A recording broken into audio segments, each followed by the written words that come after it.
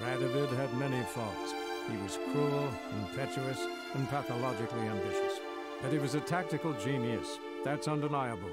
Commanding forces far outnumbered by his foes, he handily defeated the invader from the south.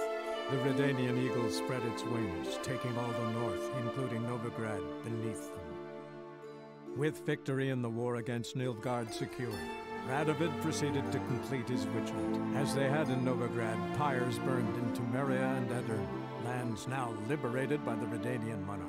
In the drive for moral renewal, simple herbalists, pellers, healers, and non-humans, all supposed heretics, were murdered in droves.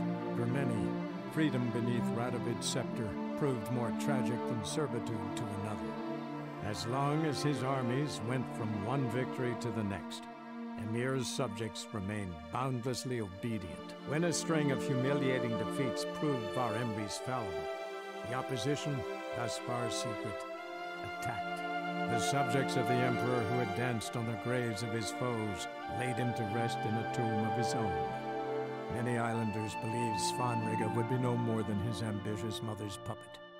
The young king proved them wrong, ignoring her whims and ruling with an iron hand all his own. Tired of the Jarls and their endless feuds, he resolved to turn the Isles into an absolute monarchy, modeled after those of the continent. What he resolved he achieved, but only by shedding his countrymen's blood. As for Ciri, that's hard to say, since the events on Undvik she is yet to be seen.